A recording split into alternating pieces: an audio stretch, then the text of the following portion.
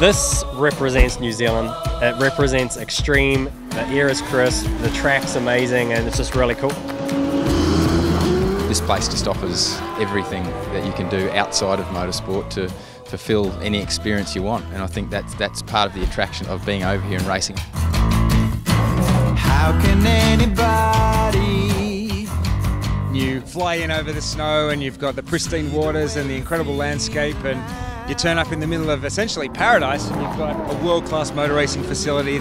Every time you come here, you look at the scenery and where the track is, it's just amazing, and Queenstown's probably my favourite place in New Zealand, if not the world, so I try and spend as much time here as I can in my time off, and to come and race is just a bonus. The whole venue here and just the picturesque nature of the mountains around, you don't get that anywhere else, certainly in Australia, and there's very few places that you get to see this sort of stuff in the world. I mean, it's pretty cool here to drive, especially in New Zealand. It's a great landscape, even the racetrack. It's really a fun track, it's a fast track. The track is really cool, you know, with up and down. For me, it takes a lot of special parts of racetracks all over the world and puts it all together in one racetrack, and you know, it's challenging, but it's interesting. The Southern Loop is remembering me Estoril in Portugal, Carousel, for example, at the Nürburgring, or the kink going to the forest is very similar to a Zandvoort chicane in Belgium. It's a very nice circuit, very enjoyable.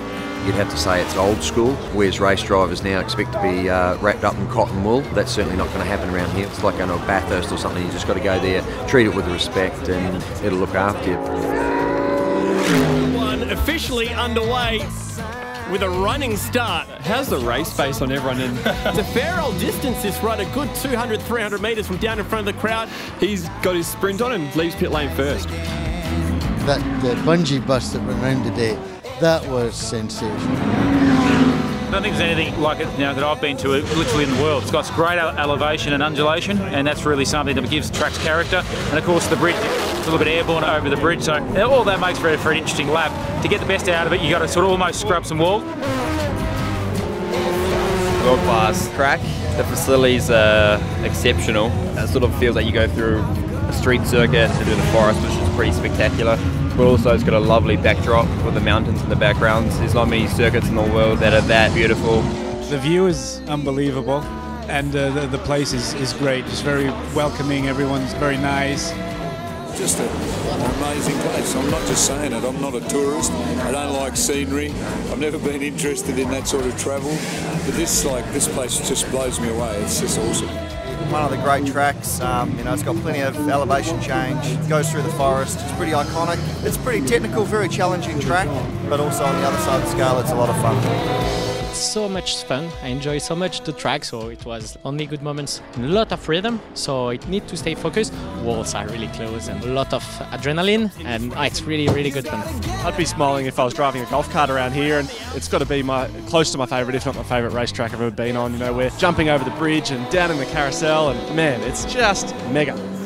For all us drivers, it's a real pleasure to be here. Queenstown's the adventure capital of New Zealand, and you know, when we come to Highlands, there's so much to do here as well. It's great for the whole family to come down. A quick plane trip, come over here, spend a wonderful weekend or week. It's endless the amount of things that you can do here. It's spectacular. There's some incredible corners. The expectation of what was going to be here was pretty high, but it blew everything away. If I had to go back to Australia and try and explain how good it was, I don't think I'd do it justice. You need to see it to believe it. It's just staggering the amount of detail that's been gone in. The museum, the corporate area, and the track itself is just absolutely world class.